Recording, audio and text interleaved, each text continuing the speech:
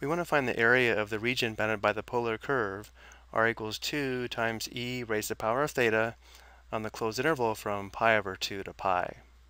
To determine the area bounded by a polar curve, we use the area formula, area equals 1/2 times the integral of r squared integrated with respect to theta from alpha to beta, where this formula comes from first approximating the area bounded by the polar curve using circular sectors as we see here. Remember, the formula for the area of a circular sector is area equals 1/2 r squared theta.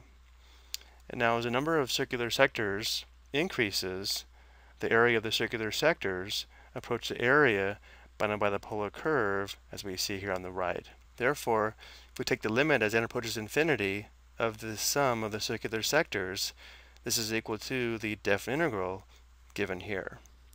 So going back to our example, alpha is equal to pi over 2 and beta is equal to pi, where the terminal side of pi over 2 radians would be here, and the terminal side of pi radians would be here, and therefore we're integrating from here to here, accumulating the area bounded by the polar curve, meaning we're finding the area of this shaded region here. So to set this up, we'll have the area is equal to 1/2 times the integral of r squared, which should be 2 times e raised to the power of theta squared d theta from pi over 2 to pi. Now let's go ahead and evaluate this. Notice how 2 squared would be 4. 4 times 1/2 is 2. So we'd have 2 times the integral of e raised to the power of, when we have powers of powers, we multiply.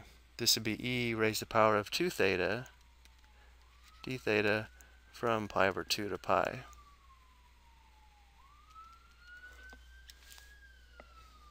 Notice here we'll have to perform u substitution, where u would be equal to 2 theta, and therefore differential u equals 2 d theta. So if we divide both sides by 2, notice how 1/2 du equals d theta. So we write this in terms of u, we would have 2 times integral of, this would be e to the u, but d theta is equal to 1/2 du. So let's go ahead and factor out the 1/2. And then notice how these limits of integration are in terms of theta. We need to write them in terms of u. So if theta is pi over 2 and u equals 2 times theta, u would be 2 times pi over 2, or just pi. And when theta is pi, u is 2 pi. So we have just the integral of e to the power of u du from pi to 2 pi. So the antiderivative would just be e to the u. So we have e to the 2 pi minus e to the pi, which would be the exact area of this shaded region. Notice how we could factor out e to the pi if we wanted to. This is equivalent to e to the pi times the quantity e to the pi minus 1. When multiplying, the bases are the same. We add the exponents. E to the pi times e to the pi is e to the 2 pi. And of course, e to the pi times 1 is e to the pi. So either of these forms would be the exact value or the exact area in square units. Let's also get a decimal approximation though. So we have e raised to the power of 2 pi, right arrow, minus e raised to the power of pi, which would be approximately 512.3510. Again, that would be square units.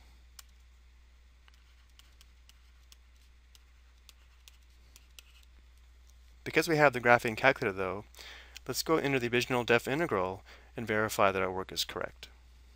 Let's make sure we are in radian mode, so press the mode key. Notice how we are in radian mode as well as polar mode. So we'll go back to the home screen. So we'll enter 0.5 for 1/2, and then math. Function integration is option 9, so I'm going to just press 9, which brings up the integral. The lower limit of integration is pi over 2. Now if you have an older version of the TI-84 or 83, your entry will look a little bit different.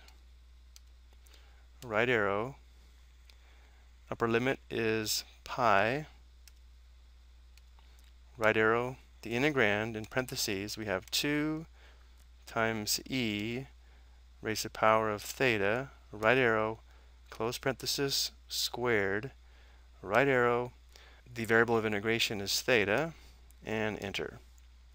So notice how this does verify that our work is correct. Either of these would be the exact area, and here's our decimal approximation. I hope you found this helpful.